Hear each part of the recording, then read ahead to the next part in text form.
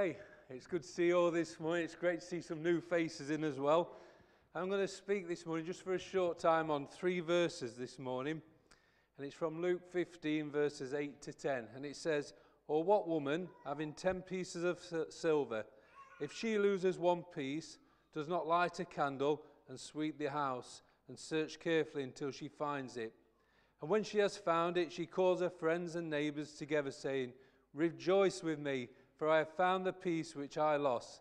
Likewise, I say to you, there is joy in the presence of the angels of God over one sinner who repents." Now, some weeks ago, in fact, probably a couple of months ago, I was thinking about what shall I speak on this morning. Because one thing is good about Matthew, he does give me plenty of notice, so it just gives me time to think, and I like that. And I was thinking about what shall I speak on, and these verses came to me. I thought, it's only a short passage, and it's about the lost piece of silver, the lost coin. And then I thought, well, I'll speak on that. And then I started to look in my older Bible, the one that has got all these notes in and everything. And I opened the page onto this. I got a little bit of paper in like this. And I had to smile. I was looking at you now, Mrs. Dando, because many years ago, Pastor Dando spoke on this on a Sunday evening when I was leading. And I wrote down the 3 points that he made. So if you remember Pastor Dando, he would always have 3 points. And they would always begin with the same letter if he could. And I'd wrote these down. I wrote nothing else down, because if I had, this morning would have been a lot easier. But I just got the headings. But I'm going to speak on those 3 points this morning. I want to just share with you some of the things that God's laid on my heart today. And the first thing I want to look at is the place where the silver was lost. You know, verse 8 says, "Or what woman, having 10 pieces of silver, if she loses one, does not light a lamp, sweep the house, and search carefully until she finds it?" You know, what we see in this verse, friends, is the woman lost a piece of silver in her own house, the place where she lived. You know, how often do we lose things? I know I often lose things, and you know, where did I put it? What did I do with it? And you go walking back thinking, I've just been there. I'll go and have a look over here, and it's not there. I'll go upstairs. And you don't go upstairs too many times because, well, it's good. It actually gets your steps up on your phone or on your watch or whatever you got. But you get out of breath. But you do, don't you? You go retracing your steps, trying to find things. And this parable tells us of a woman who lost 1 piece of silver out of 10 in the house that she lived in. You know, she had 9 other pieces, but this one was lost. So the place where the silver was lost was in her own house. So what does that teach us, friends, this morning? What does that show us this morning, friends? You know, this verse teaches us that we can be here in the house, in God's house, and we can still be lost. You know, in God's house. You know, the woman had 10 pieces of silver, and all those pieces of silver were in her house, but there was still one of those pieces that was lost. You know, here today there might be, 60, 70 people in the church. You might be the one that is lost. You can be in God's house and you can still be lost. You know, let us be sure this morning, friends, that just because we're in God's house, it doesn't mean that we're not lost. You know, the coin was in that woman's house and it was still lost. You know, what does it mean when it says it was lost? The lost coin is like one of us being lost, not knowing Jesus as our Lord and our Savior, not knowing Jesus as the King of our life. That lost coin is like one of us heading to a Christless eternity. You know, we can be here today. We can be watching online, friends. It don't matter how we're joining this meeting this morning, and we can be going through all the motions of coming into church, you know, shaking people's hands, getting your tea, getting your coffee, getting your bread and wine as you come in, and people thinking, oh, they're a great Christian. And on the surface, people think that we're a Christian, but deep down, only you will know if you are or if you're lost. You know, 2 Corinthians 4 verse 3 says, "But if the gospel is hid, it is hid to those who are lost." And you know, as children of God this morning, we have a responsibility, friends, to preach the gospel, to live the gospel, so people can see the good news of Jesus in us.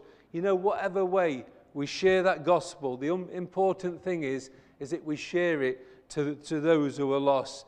It might be for some of us, we stand at the front like this and speak the gospel. It might be that we teach it or live it out in our lives, in our homes, which we should do anyway, friends. It might be that we bump into someone in the street and we just start talking to them. It might be that we talk to someone at O'Paven Cafe on a Thursday. Just sharing the gospel, the good news of Jesus. We all have that responsibility to share the gospel of Jesus with those who are lost. The lost might be here today, as I said, in God's house. The lost might be in your home. The lost might be in your house. The lost might be the person that you're working with in your workplace. The lost might be the person who lives next door. The lost might be your husband, might be your wife, might be your son, might be your daughter, might be your grandchildren, might be your grandparents. I'm sure we've all got family who are lost, friends. Whoever the lost are, we need to ensure that we just live the gospel out in front of them, friends, so they can see Jesus living in us. And friends, let us never take it for granted that someone is saved. I was brought up in a Christian home, and it was great. I went to church 3 times a day. Sometimes I don't think it was great at that time, but looking back, it was great. And I think, why am I going? Why am I going? But morning and afternoon and night time. And, I've got to say, that was the best upbringing that I could have ever had. The best upbringing, being brought up in a Christian home. What a privilege I had, friends. And, looking back, I could have never had a better upbringing. But even though I had a great start, it still didn't save me. I still was lost. I was still lost, just like that piece of silver. I was in the house of God every week, 3 times on a Sunday. I mixed with Christians, and yet I was still lost. And it wasn't until the 31st of October in 1981 that I gave my life to the Lord. And that's when I became a child of God, and then I was found again. Like them other 9 coins, I was no longer lost, but I was found. And let me encourage you this morning, friends. All of you are children of God, just to keep praying for your family, keep praying for your friends, keep praying for your neighbours, keep praying for those who you come into contact with, that they will give their lives to the Lord. So the first point is the place where the silver was lost. The second one is the preciousness of the silver. In the days of Jesus, a woman would be given a piece of silver as a wedding gift. That was the custom and the tradition. People would save for that special occasion. They would buy a silver coin or a small piece of silver, and they would pass it to the bride when she got married. The silver was valued as much as a wedding ring. And obviously silver is still very valuable today, isn't it, friends? You see it. Sometimes when I'm having my lunch break, if I'm working from home, Lorraine will be watching Bargain Hunt. It's on at 12:15 at lunchtimes, and sometimes I watch it. You get a blue team, and they wear blue fleeces, and you get a red team, and they wear a red fleece, and they get a so-called expert, and I call them so-called experts because sometimes I think they're a bit rubbish at picking the right stuff. They'll spend a fortune on stuff, and I think it's worth nothing, and sometimes it is but then sometimes I am wrong. But sometimes they'll come across that little bit of silver, and silver still has value. Sometimes it might be a little stamp case or it might be a toast rack. But if they come across a silver little dog, well, they sell like a Ford. They just go, because people love silver dogs. People love collecting animals. And if they buy it for the right price, then they'll sell it for a good profit. And silver has still got a lot of value, and that's why people still want it. And when Jesus told this parable, silver was also valuable in those days. But another thing we need to understand is that because silver was given to a woman as a wedding gift, it had great sentimental value as well. It would have been given out of love, and it would have cost something to that person who was giving it to them. They would probably have had to save up for a long time to buy that silver. For someone to lose a piece of this precious silver, it would be upsetting, and it wouldn't be easily dismissed, friends. It would cause that woman upset. It would play on her mind until she found it. She would be constantly thinking about it. Where's that silver gone? What did I do with it? Because it would mean so much to her, and it was so valued by her. She once had it, and then it was lost. That precious piece of silver which was given to her out of love and maybe out of sacrifice. That piece of silver was lost. So back to that second point, the preciousness of the silver. You know the silver was precious, but you know, friends, your life is more precious in the sight of God. You know the silver was costly, but your life is more costly. The silver was valued, but you know, friends, your life is more valued this morning. The silver cost someone a high price, but you know, friends, your life has cost Jesus his life when he went to the cross of Calvary. You know, the silver that cost so much has cost God so much by giving his only Son for us. You know, if you don't know Jesus as your Lord and as your Saviour this morning, then you are that lost piece of silver, and God is wanting you to find him. God is wanting you to give your life back to him. You are valued, friends. You are precious. You are loved by God. You know, God never thinks that you are worthless. You know, the world might sometimes think that you're worthless. The world will think that one person, it doesn't matter. There's another 9 other people who are saved. It doesn't matter. There's one. That's how the world thinks, friends. But God sees you as all as precious. God sees us all as valued. God sees us all as someone who needs salvation.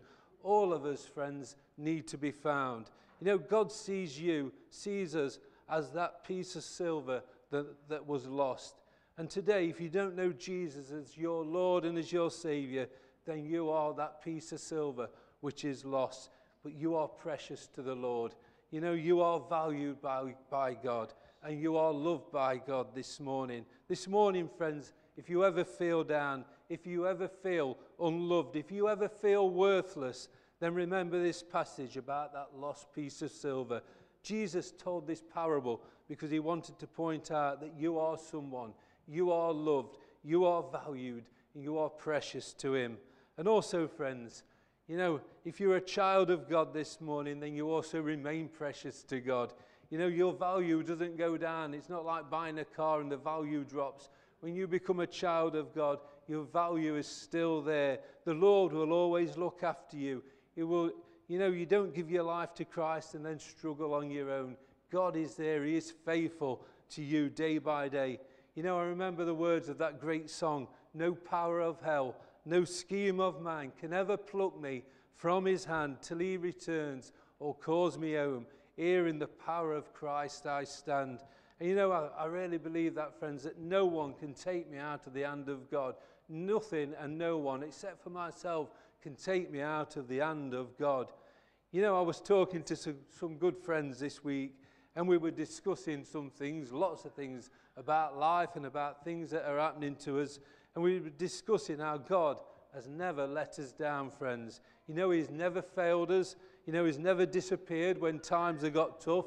And you know, sometimes, friends, we don't know how things will pan out in our lives, and we don't know the future, but we can rest assured this morning that we are precious to the Lord, and he will never desert us, friends. You know, let me encourage everyone here today to remember this, that whatever it is that you are going through, however difficult times might seem, then never forget that you are precious in the sight of the Lord. You might be thinking, well, how can David understand? He don't know what I'm going through. He don't know. He comes to church each week and he smiles, he stands at the front, he encourages us to praise the Lord. And how does he know what I'm going through? But you know, friends, when you look at a church this size, and for every face, I guess there's every difficulty as well. There's as many difficulties and problems that we're going through, friends. And you know, we can just trust in God to help us through those struggles, through all those difficulties.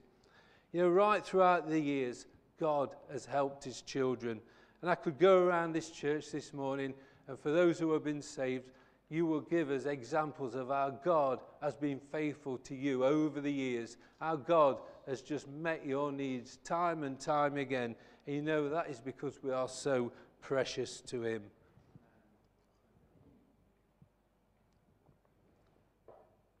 So the first point, friends, the place where the silver was lost.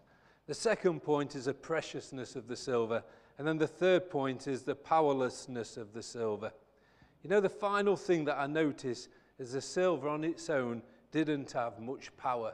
You know, it was a small piece, and in itself it could do very little. You know, what could that small piece of silver do, friends? And you know, friends, on our own, we will struggle and we will sometimes fail. And as many of you know, I've often said in the past that I work for a large motor company, as many of you know I do. In fact, it's the largest motor company in the world. I won't mention its name because it's a little bit biased. But if you want to buy a decent car, just look what I drive away in this morning, and that's my sales pitch for today done. And hopefully that'll secure me a good pay rise this year. But we'll go for that. But I've worked for this large company, for 25 years. And on the second day, we started to learn about teamwork, friends. About you can't do things on your own. That was the first day was boring. It was filling paperwork in. But I still remember the second day, we was learning about team building right from the start. And you know, in that factory in Derby, there's around 1,000 people who build a car every 90 seconds. And a production line, and a car comes off fully built in 90 seconds. It takes 1,000 people. One person on their own would struggle. They wouldn't have the power to do it, friends. You know, they need the team of people to make that quality product. And that's what we need, friends. We need to work within a team together. You know, that piece of silver on its own was powerless. But when it was put with other silver, it had more power, friends. And friends, it's exactly the same with us. We can only do a little on our own. We can try with all the might that we've got, everything we want to do to serve the Lord. But you know, on his own, we will fail in our own strength. And then we'll get worn down and we'll get tired. So firstly, friends, we need to understand we can't do things alone. First, we need the power of the Holy Spirit in everything that we do, friends. You know, we can't do anything without the power of the Holy Spirit. We're powerless on our own. But you know, with the Spirit, friends, we become a powerful people. We become powerful in God. Also, not only do we need the Spirit, but we also need each other to be filled with the Spirit. You know, what a force, a group of people filled with the Holy Spirit working for the Lord. You know, we can do great things in God when we pull together, when we work with each other and work with the Holy Spirit. You know, when we're part of the family of God, joined by the Holy Spirit, then we become a powerful people, a people who can help others, a people who can serve others, you know, friends, a people who can have a positive impact on other people's lives. We've become someone who God can use for his glory. So as I close this morning, friends, let us remember about this old story, the story of that small piece of silver. You know, it was lost in the house. You know, you can be sat in church for years and still be lost. Don't be deceived into thinking that coming to church will save you. Coming to church can be a place where you can be saved, but it is only Jesus who saves, friends. You know, the silver was precious. Never forget that you are precious in the sight of the Lord. Others around you might want to knock you down. They might try telling you that you're worthless. But you know, this morning you can stand up and know that in the Lord you are valued. You are precious in the Lord, and he will never let you be destroyed. And thirdly, the silver was powerless. You know, on its own, friends, the silver could do very little. It had very little power to make a difference. And you know, on our own, we can do very little. We have very little power. We are limited to make a difference. However, working together with God's people, with the family of God, being joined by the power of the Holy Spirit, we have the power, friends, to change things. We have the strength to hold each other up, and we have the ability to meet each other's needs.